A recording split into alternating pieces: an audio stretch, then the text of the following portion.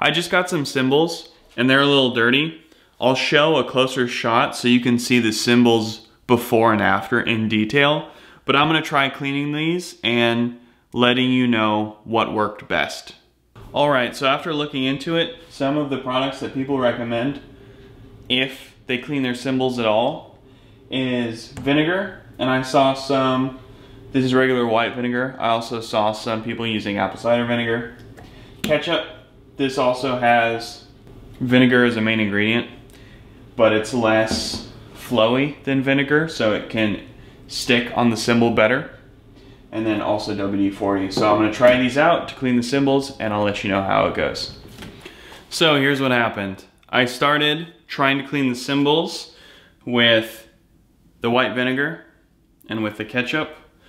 And it was working a little bit, but it was going pretty slow. I got some lemon juice and I think that was too strong as it's acidic. The WD-40 is really more of a polish. What I did is I took the cymbals and I washed them with medium force from the sponge onto the cymbal with Comet. Comet was strong and took a lot out. I'm gonna show you the final, but what I made sure to do is around the logos, I didn't wash it with Comet because there was a logo that was faint here and now it's completely gone. I mean, you can still see it if you look really close, but the Comet just rubbed it all away because it's so abrasive.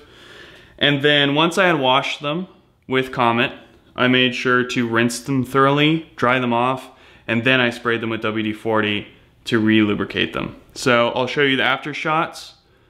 And the important thing with washing cymbals that I've learned is wipe with the grooves and just know whatever you're using, know how it interacts with the metal. I'm touching with my hands now, which isn't ideal, but I'm just trying to clean the cymbals as much as I can, as quickly as I can.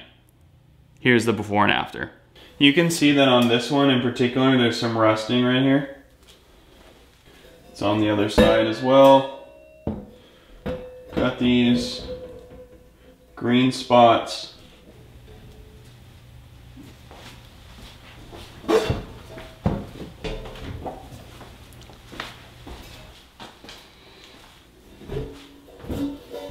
You can see on this one in particular how many smudge marks are from fingers around the cymbal.